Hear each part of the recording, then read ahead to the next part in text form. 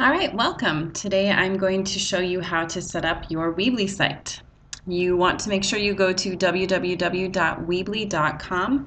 This is the site that your math teacher recommended to you and not education.weebly.com. Someone asked if this was the site and it is not. This is the one you want. So you can easily sign up by using your Facebook account, and then you would have one less password to remember. Or you can add your full name, email, and create a password to sign up, and that's very easy. You'll see that I already have an account, so I go over here to the login, and I used my email, not the Walden one though, my Yahoo account.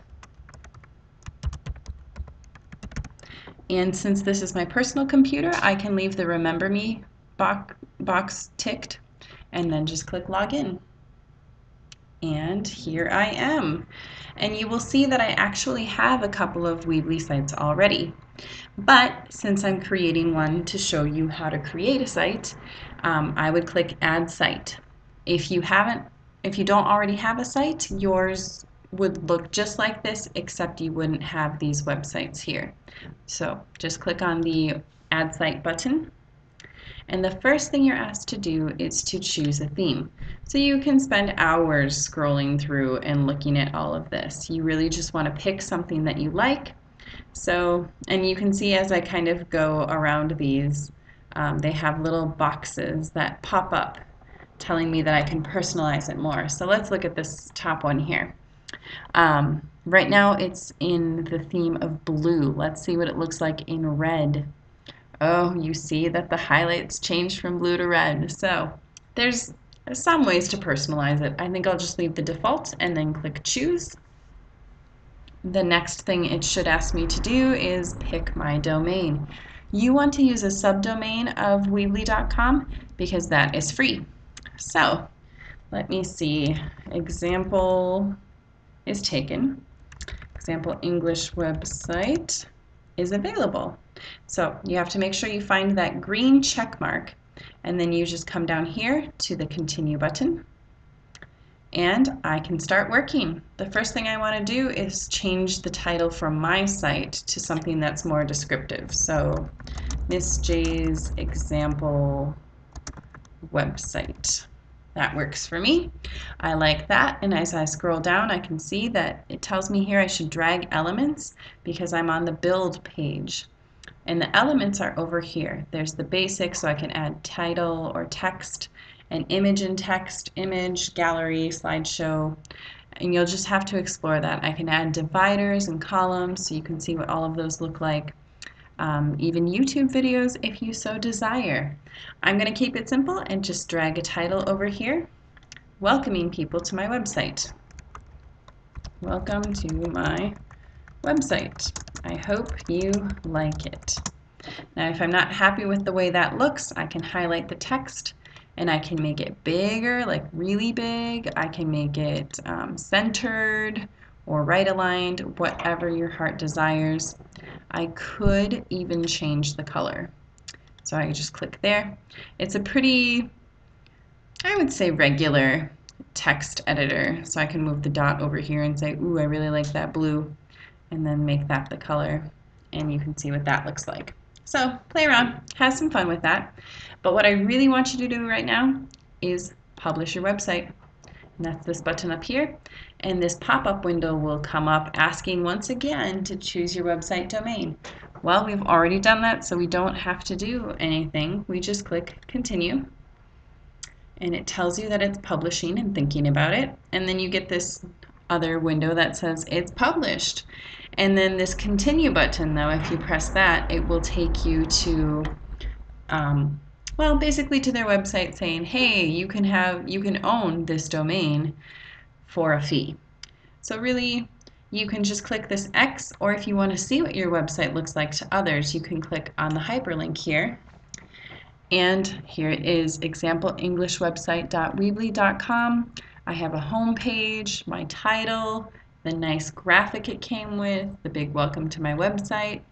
It looks pretty good. But remember, you need to make a blog page. So let me just show you up here. is a very useful toolbar. Again, the build gives you access to all of those elements. The design tab lets me choose the different colors, or I could completely change the theme again if I wanted to. Go back to design options. I could change fonts, anything. So if you feel like playing around with your website, that would be a great place to do that. If you want to add pages, though, you click on Pages, and we want to add a blog page, so we'll click on that. You can change the name of that if you want to. You can also change from a tall header to a short header, no header, landing page. Let's just do the short header and see what that looks like. And then we'll save and edit, so it will take you directly to your new blog page. So you can see the graphics a little shorter, which I kind of like because then people would see my blog a lot quicker. So I'm going to create a new post because this is how you would do your blog entry. And my title is just going to be First Blog Entry. Oops, sorry about that. And you can see here that I drag elements here to incorporate them. So I'm just going to keep it simple again and drag the text. And this is my example blog entry. And then again, you can play with the text. If I think that's too small, I can make it a little bigger, etc., etc. The other thing that you need to make sure that you do for your blog entries is create a tag, and that you can do over here with categories.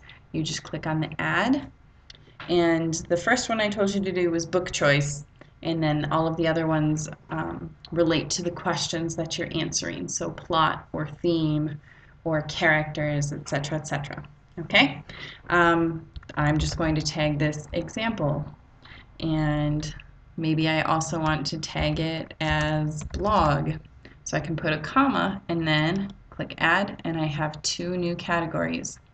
Let's say I add like Miss Johnson, but I accidentally spelled my name wrong. Oh no, it's there forever? No, you see the little pencil? So I can click on that and then change Johnson to be spelled correctly, O-H. And then you just click out of it and it's saved. So if you're ready to publish, then you would click Save. And just to be sure, let's publish the website. I always like to do both, just in case. I think later on it will say publish live though, and you'll automatically get this pop-up window. Again, you can check and see what that looks like, and you see here, oh cool, I have my blog page, so I can click on the little link here, and you can see my first entry. And then the tags.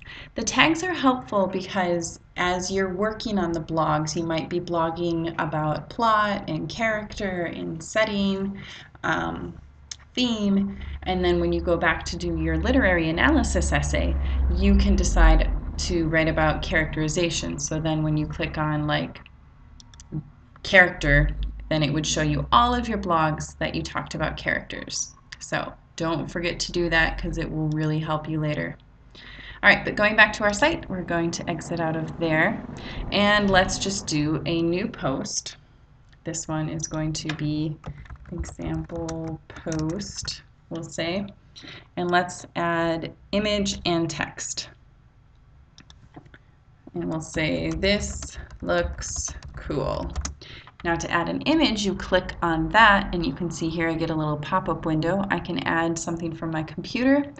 I could search the internet, I could find favorites, or I could just use a URL, but I have to make sure that it ends with JPEG, GIF, or PNG, because those are image files. So let's say I'm just going to search for English, and we'll see what I end up with. These are my professional photos. Let's look for the free photos. There appears to, okay, there are some. Let's select the church, because why not? And adding a photo is just that easy. If I don't like it on that side, I can drag it over here and it will keep it there for me. I can also link it and change all of that stuff, so you get to play around with that.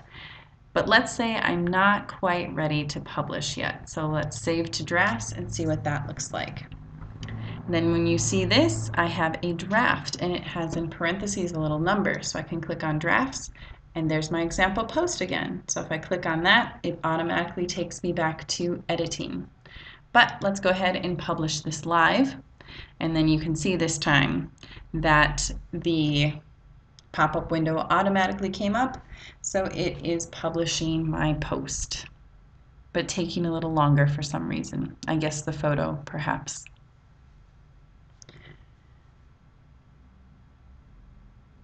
If you ever want to edit your blog posts, you can hover over them and then there will be a little window off to the right, I believe, that says edit post. And you click that and then you can edit whatever you've written. So if you notice like, oh, I misspelled a word or I forgot a period or something like that, it's not permanent. All right. Oh, I did publish. I was going to say I'm about ready to give up and try again, because sometimes that's just what you have to do with technology, is try again. All right, so here you can see if I hover over the post, I can edit the post and it will take me back to my text editor. I could add other things if I wanted to, maybe a divider so you can see what that looks like.